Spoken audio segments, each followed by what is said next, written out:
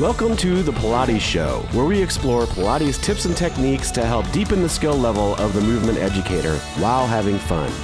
Hi, this is Jen Gianni, and today we're going to be talking about balancing the side body. So it's hard to imagine, but if you do palpate your ribs, you can feel this. It's subtle, but so many of us have ribs that are shifted in different directions. Like we have a ton of different old-fashioned typewriters inside of us that are shifted. So one way to really start to balance and strengthen the sides of our body, right? Get our diaphragm more online on one side, and also get our intercostal muscles between our ribs to be a little bit more balanced, is to do a little bit of breath work on the squishy ball. I've found that this is really, really effective.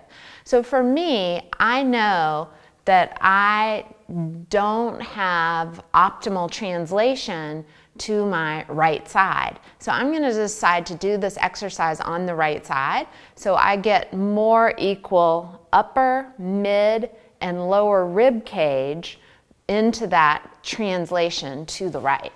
So a half-filled over ball, and I'm going to start at my armpit rib cage. So I'm going to have that really tucked under my armpit.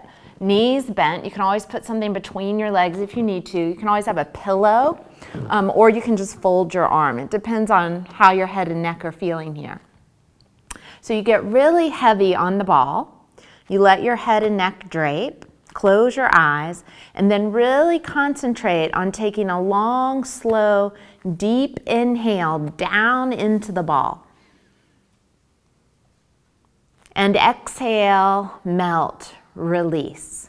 So you're really concentrating on blooming or rolling the Venetian blinds of these armpit ribs up and into the ball.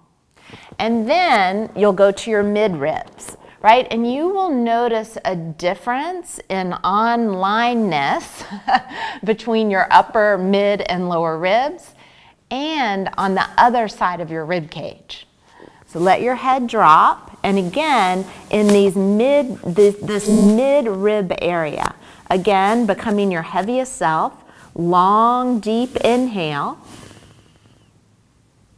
and exhale and melt. And on the inhale, you want that to be effortful, still relaxed, but effortful. You really want to feel like the ribs are reaching into the ball. And then, of course, we go to our lower ribs, like 8, 9, 10, and then releasing the head down. And once more, with effort, slow, controlled inhale.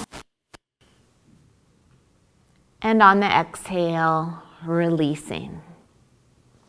And that's one way to create more balance, especially in that side of the rib cage that is more non-optimal in translation. That's it for today. If you have a different take on today's subject, or if there's anything you'd like to see covered in an upcoming episode, we'd love to hear from you. Comment below on Facebook, Twitter, or in the forum at fusionpilatesedu.com. See you next time, and never stop learning.